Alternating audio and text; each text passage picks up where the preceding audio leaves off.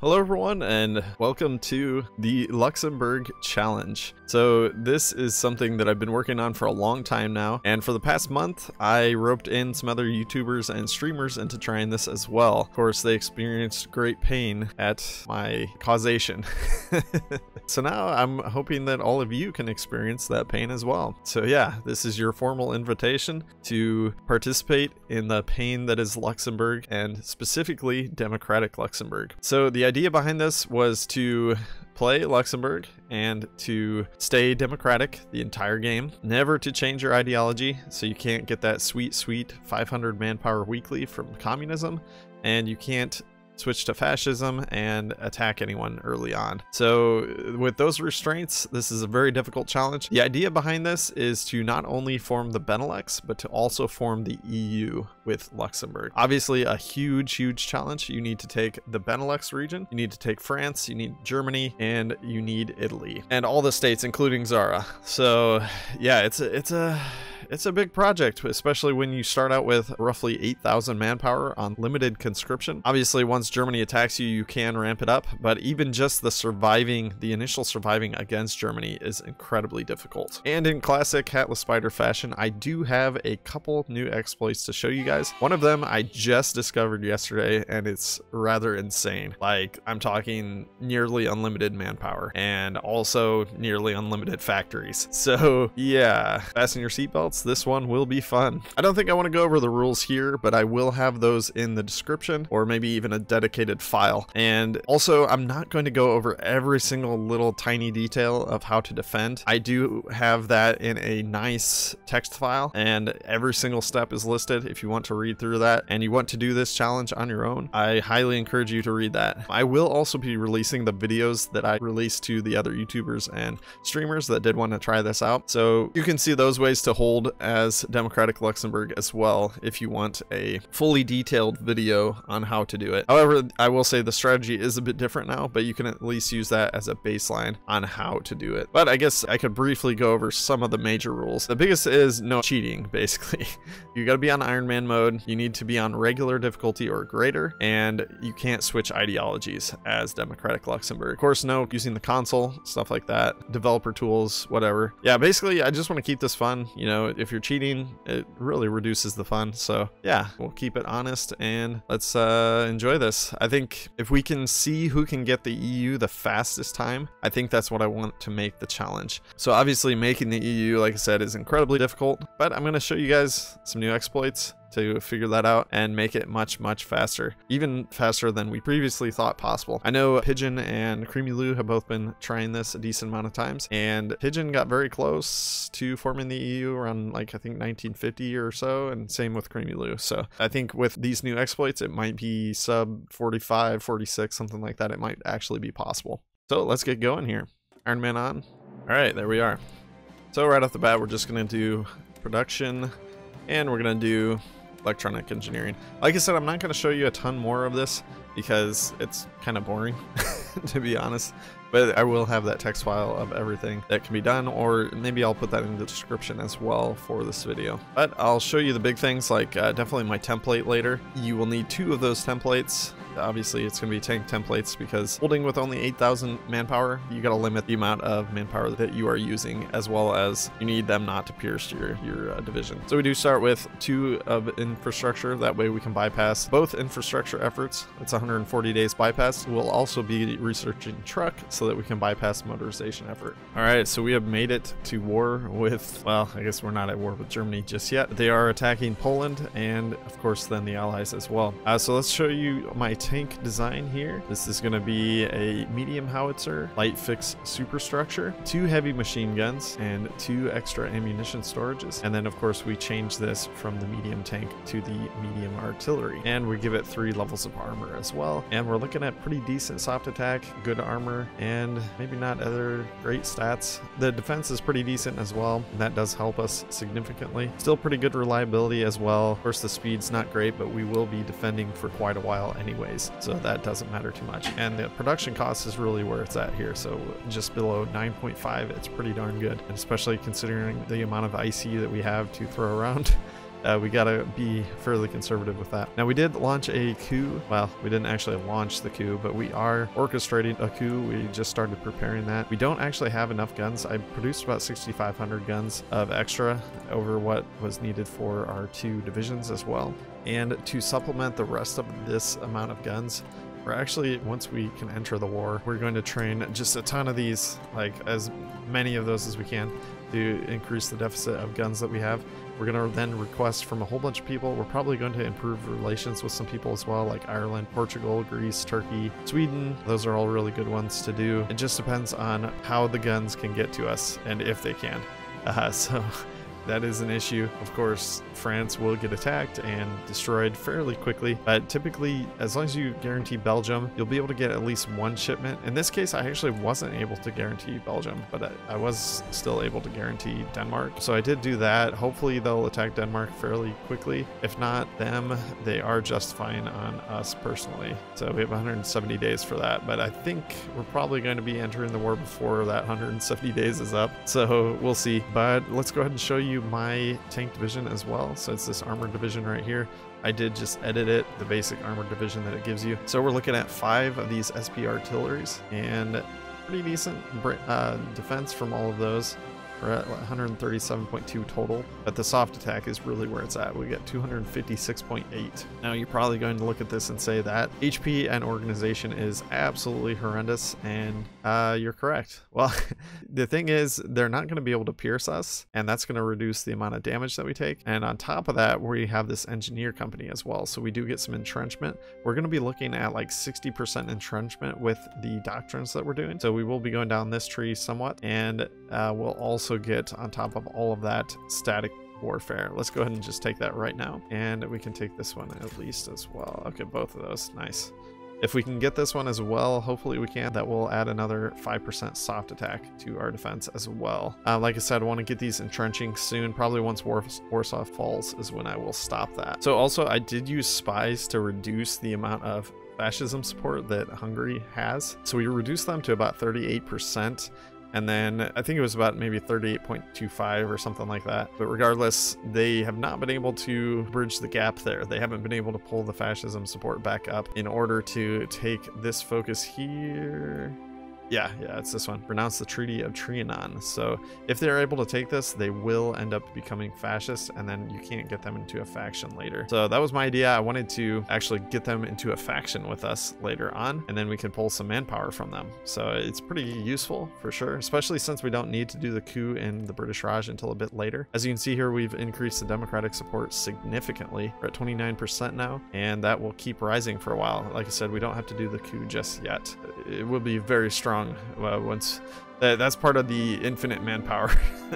So that's part of the exploit I'll be showing you guys, and it is amazing. And there goes Warsaw. So we're gonna go ahead and stop training our troops now. It would be nice to get to the next level of veterancy, but it's really just not gonna happen, so I'm not gonna worry about it. So now we're also going to start improving relations with some people. So I think we'll do Sweden, we'll do Ireland, Portugal, Greece, Turkey, and then we're going to do some South American nations. So we'll do Brazil and Argentina, and let's do Chile. And I guess that's good enough.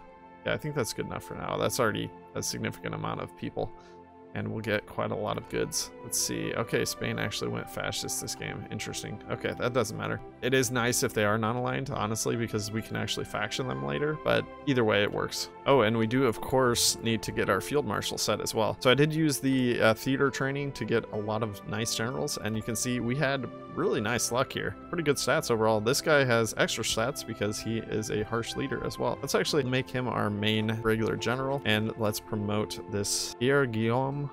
All right, so we'll promote him, and we're going to give him the defensive doctrine, and this will boost our max entrenchment even further. So let's see what we're at now. So the max is going to be 61%, which is very nice. Netherlands is going down fast, of course, they always do, and Belgium will be next. Like I said, I had to guarantee Denmark this game. That is a hyper rarity. Like, it was just like a world tension issue. I couldn't actually guarantee Belgium at the time that I was supposed to be able to. It is what it is. We'll have to just play around with this. I'm gonna go ahead and stop all those improved relations now. It looks like it's all high enough. We don't want to waste PP. Okay, and there's the Denmark attack. So it was a bit late. We need to get into the fray, and so let's go. We do need to increase our deficit here, like I was saying before. I guess it doesn't matter. That'll be good enough. Yeah, 12.6.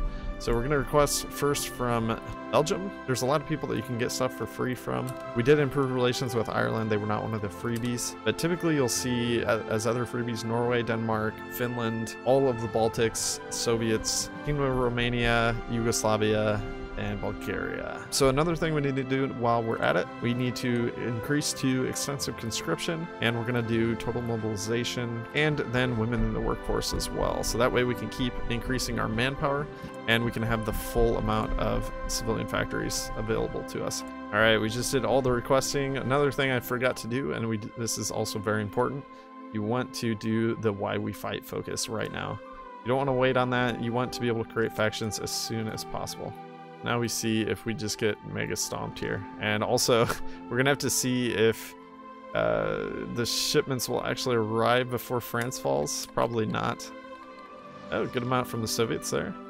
And you can see I was requesting convoys as well. That's also very important since we will need convoys as a landlocked nation.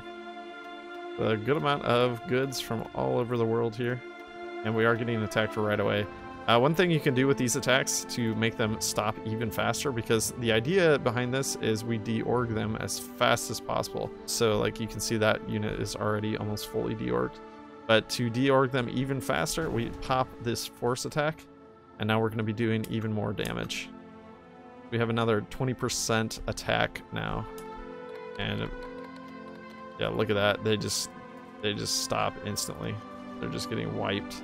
Alright, so we are going to get the allies inviting us to the faction, but we're going to decline that. If we didn't join the allies, we could not take the Benelux, and we also couldn't take the EU since we wouldn't be able to take France and Italy. So this is a very important step. We do not want to join the allies, and we're going to be making our own faction that is far superior, obviously. Alright, and this is also an important step. You don't want to forget to cancel these units, because otherwise your units are not going to reinforce at all. Any extra manpower that you get will go to those units first, rather than your units actually in the field. There goes Belgium, and so far they're not attacking us anymore, so they're already looking scared of us. And I like to see this. The French are actually holding a little bit here. So maybe, look at all this bottleneck of troops. Like, they're having to go around us. So I think that maybe does slow them down a little bit. Probably not enough. We are going to need this tech as well. This unlocks the improved medium howitzer, so we can get a slightly better cannon on our tanks. Well, hey, look at that. We just got a huge shipment. It looks like only like a portion of each shipment came through though. So, I mean, I assume that's because we didn't have the convoys available. So we just got the convoys, and I guess they came with some guns preloaded in them. Let's see how much damage we took in that initial assault. 331, I'm happy with that. That is not bad at all. They will be attacking us soon, especially after France falls, but yeah, really not too shabby at all. And there goes France. All right, so you're gonna see what happens here now. Oh, we actually got a Belgian unit here in Metz. That's funny. This is not typical. Normally they would be attacking us fairly soon, but in this case, since there was a Belgian unit in Metz, it will take them a while to dislodge that unit. It will get killed eventually because they will be attacking, but as you can see, they do these goofy staggered attacks and they do like next to no damage. I actually had a strategy before where I actively placed a unit there just to force them to do that staggered attack. Now I think it's actually better just to keep the 2 units up here because you can build a lot of experience just from them attacking you, and then of course you inflict a lot of damage as well, which is always nice, especially for war score purposes. All right, so we do need a lot of these oil processing and fuel refining techs, so I'm going to start doing those now. We're getting some more synthetic refineries. We can also do the industrial land appropriation once we get close to building the 2nd synthetic factory, and that will allow us to build a 3rd one in here. So you can put 3 in every single province. So we'll max out Luxembourg with 3 synthetic refineries. All right, so first thing we're gonna do once we get the why we fight is we're gonna actually justify on, well, actually, you know what? We should have been doing that already. Let's do it right now. We're gonna justify against Japan. So East Tibet, that's perfectly fine. It'll take 25 days. Yeah, I should have actually done that once we hit 100% world tension, but it should be okay. So we're going to improve relations with Hungary because they're the first ones we're going to try to, well, we're going to attempt to get into a faction with us. We can go ahead and recruit another unit. So we're going to recruit another armored division, and we're going to place it here in Luxembourg once it's ready. We can go ahead and get the Grand Assault Doctrine as well. So we finish out most of our tree at this point. there's not too much else we're gonna need. I guess after this one finishes, we will want to have this equipment effort too. So yeah, I should have actually justified on Japan a little bit earlier, because then we could actually create a faction with Hungary right now. We just don't have enough of that modifier feeling threatened by Luxembourg yet, which is kind of hilarious that people are feeling threatened by us at this point, and I love it. Okay, first justification of Japan is done, and guess what we're gonna do again? Another justification. So on Dalian this time, that works just fine. There we are. Perfect. Create a faction, your faction name here, and the dawn of your faction name here. We're gonna hit call to arms. Oh yeah. All right, so there's not many Germans here at the moment, and Romania is not in the faction yet. It might take a little bit, but that's totally fine. The Germans will arrive, and they will curb stomp Hungary very hard. All right, our second justification is now done, but we're not gonna do anything with that. I'm guessing, okay, we're gonna have to reduce the stability of India, and that is going to be very important. So we're gonna do propaganda over here. And I guess we'll keep boosting their democracy as well, because that does hurt their stability too. And Hungary is falling, although it's kind of taking a while. I'm gonna request some expeditionaries from Hungary. We can get 4 of them. Germany, please push. Even with all those 4 off the line, they're still not wanting to push. Germany, scumbag Germany.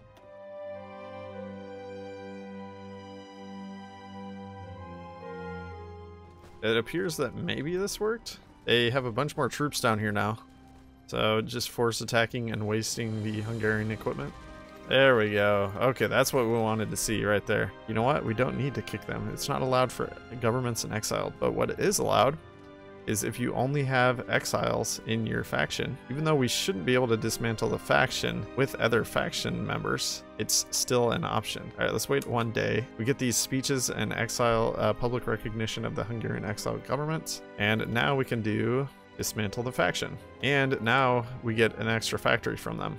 And Hungary joins the Allies. But even though it says that, we're still getting exiled veteran manpower daily of 9. And that's with only 16 legitimacy. So as we boost it with these parliamentary speeches, we'll be getting more. And even though they're in the Allies, we're still the ones benefiting from it. So we get the extra factories from them, and we get the manpower as well. So this is kind of like a glitch that I found, and it is fantastic. So we're just going to keep going in the Balkans. They're going to take Yugoslavia now, because Yugoslavia is feeling threatened by us of plus 94. So we can do this again. We will create the faction, and actually let's improve relations too, because that does seem to help with calling them into the war and getting them to actually go to war faster. So we'll do that, and we're going to get ourselves another exile government this way. All right, your faction name here once again. Call to arms, let's see if it'll work. No, it is if you improve their opinion of you. Like right now you see plus 20 modifier on that. So if we continue to improve relations with them, that should go up and then they should accept. But again, we're just going to call them in this particular battle. Let's see if they'll do it. Maybe improving relations doesn't actually do anything in that. Oh, Finland. Okay, and Yugoslavia got called in. Nice. Okay, sweet. So now you can see they're getting hit in a lot of places very, very quickly. So the next victim, ally, will be Bulgaria. All right, and we got our first exile division from the Kingdom of Hungary.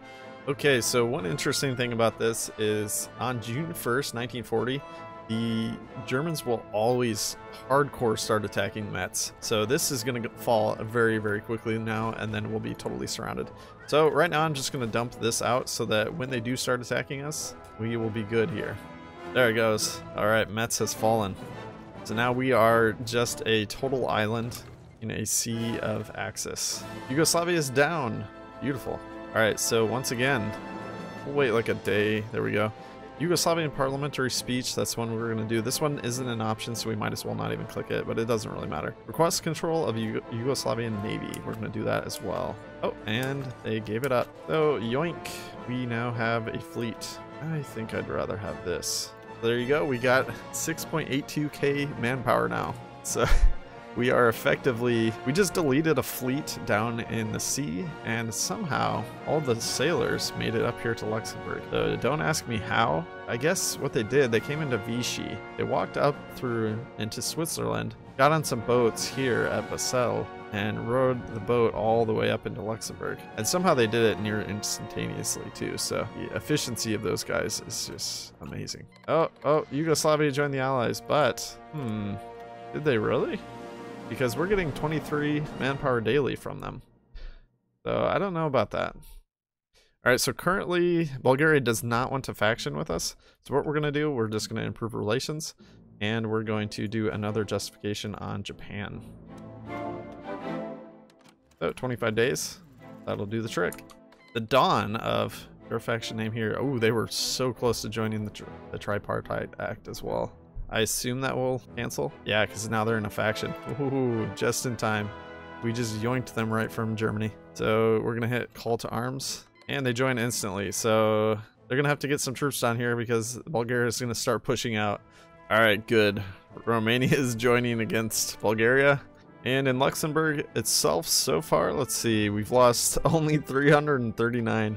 Well, once again, we're gonna do the trick to take some of their divisions away from the front and make sure that they can't defend themselves properly. So, hey, we got another exile, and this one's from Yugoslavia, so nice. Do want to make sure we keep hitting these parliamentary speeches whenever we can. Yeah, we'll keep getting that manpower running into Luxembourg. All right, so next up is going to be Greece. There we go, Bulgaria's gone. All right, so once again, they don't have any fleet or anything, so we'll just do the parliamentary speech and dismantle the faction. All right, so one more justification, let's get it. And then Greece should be allowing this soon, especially since we're improving relations with them on top of that. There we go, create the faction with Greece. Let's do it. All right, once again, the dawn of your faction name here. For what, the fourth time now? 1, 2, 3, 4, yeah, four times the charm. All right, so again, if we want to, we can pull some of their troops from the front, but actually we don't want them to capitulate in this case. We're using them as a conduit to be able to declare war on the allies. So basically, when we are able to kick them from our faction, as long as they are at war with the Axis, which we are calling them to arms with that right now, then when we kick them, they'll actually join the allies. But the problem is, if you only call them to a defensive war, they will have created no world tension, so you can't justify on them. So that's where I came up with this justification on the Japanese. If we declare war on them in an aggressive war, where we are the aggressors, and that also then makes Greece an aggressor, and so they've created some world tension. We can then kick them from the faction, they'll join the allies, they are still considered an aggressor, and we can then justify on them. And then once we declare war on them, they'll bring in the rest of the allies. We can go to war with the entire allied faction. So what that does for us after that is we can then do a coup in the British Raj, and we have a mutual war with them. So we can actually create a faction. And India is not going to have this agrarian society debuff. So they are insane for manpower. Like, they will get us I think at max, it's either like 1,500 or 1,700 daily. So you're talking about, like, you know, communist Luxembourg where you can get 500 manpower weekly. No. We're going with Indian coup that will produce us 1,700 manpower daily, not weekly. So yeah, this is the infinite manpower exploit essentially for minor nations. Well, I mean, you could really do this with a lot of different nations, and even democratic, it still works because of this trick that I found with bringing in a non-aligned nation that you can then justify on that will join the allies. So yes, this is the trick. I hope you guys have stayed for this moment because this will be historic. Greece is holding out pretty well. I'm not gonna, but since we actually want them to help, I could actually take some of their units just to make sure they defend some good spots to defend. All right, so we're just gonna do a fallback line. Let's do it right here. That's a really nice defensible spot. All right, so we're into October now. We only need to survive until October 27th. So 125 days for the justification on them, and our coup takes 180 days when we commence it. So we're good to go now. Let's go ahead and do it because this is 180 days. We have about 23 days on this and then 125 days for the justification. So we'll be able to declare war before that happens. So we do need to declare war on Japan. That is very important. Glad I just noticed that. All right, let's check casualties. 197k to 451 on our part. Not bad at all. All right, and we are very close to being able to kick Greece here. So we need October 27th, and then we can and kick them from the faction. And before we do that as well, we do want to accept this right here where they want to join against Japan. We're going to accept that. That means Greece has now created some world tension. Very important you don't forget that step as well. All right, it's past October 27th. Kick from the faction, and there we go. Kingdom of Greece has joined the allies. Look at that, justify war goal. All right, so we want to be specific here. We do want to choose Crete. Crete is the least likely to actually get taken in this 125 days. All right, there's our justification for Crete. So we will go ahead and declare war on the allies right now while we have that available if I can talk. All right, they're currently calling everyone to war with us, but it's fine. We're landlocked inside of the Axis, and 20 days on this left. 1 day finished. All right, that's kind of a smaller India than I usually see, which is weird. There's an issue. Can't create the faction, but we can fix that. Just wait. Improve relations. Oh, Indian opinion of, yeah, okay. I definitely would advise keeping the world tension down. Yes, there it is. Create the faction. So they held off on joining any factions, so that was good. And your faction name here for the 5th time now. Call to arms. I guess I don't think that matters, does it? All right, so now we just have to wait until India caps, which shouldn't take too long because the entire allies are at war with them. There's something that can happen there where if they attack, it's a problem. Move into Saarbrücken, and we will be set. Saarbrücken has a really good amount of steel as well, and typically they'll have some synthetic factories in there too. So I always like to change the default law to local autonomy because it's amazing. And we're gonna do a division designer. We're gonna create a singular cavalry that we can use that as our garrison template. Okay, so they had 1 synthetic refinery in there. Let's build a couple more, and then let's improve the infrastructure, and we're gonna build forts. Looking like a pretty solid defense here, or not. I spoke too soon. They weren't very well entrenched, so let's move an infantry over there. India, why are they just holding out? I don't want them to. And we got the as we discussed in my Discord, this is Gandhi from Wish as our leader. Gandhi from wish.com. So we do want to continue using our exile manpower. I guess we could maybe do another Hungarian tank. But soon we'll have the Indian manpower, and then we won't have to worry about anything. We'll just have all the manpower in the world. Oh, and there we have it. We have the Indian nation as a government in exile now. So we're gonna do parliamentary speeches and all that good stuff. Ooh, they annexed Ishi. That's unusual. I don't usually see that. So yeah, as the legitimacy goes up, continue doing those speeches and everything, you're going to quickly get enough manpower to then pump out some more units. And that's the beauty of this strategy. All right, so we're at 1.9k casualties, and Germany has 1.1 million from us now. And as you can see, it really encourages them to attack once you take Saarbrücken. They go a little bit nuts after you do that. So as you can see, the amount of units we can quickly get out into the field is kind of insane, especially when you're considering that we are at Luxembourg. Yeah, even with 36 legitimacy, we're already getting 376 a day. All right, so I'm going to show how to take Metz now.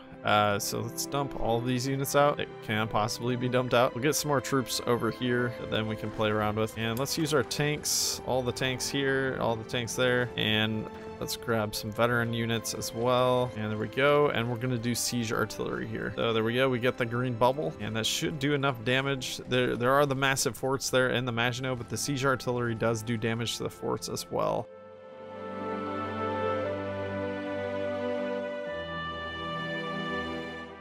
There we go. And we can completely abandon that province because we only need Metz. And now we have control of Alsace-Lorraine. You need to make sure all of our bases are covered. So you got that Indian manpower at your back now, and as well as a good amount of factories. And yeah, you can just push out from here. Yeah, 27,000 and a 477 daily. It's nuts. All right, guys. Well, I hope you have enjoyed this video. Leave a like. Make sure you're subscribed if you haven't yet, and especially if you want to see more insane exploits like this. I do come up with these from time to time, and yeah, so hope you guys have enjoyed this, and I'll see you all again soon. Bye-bye.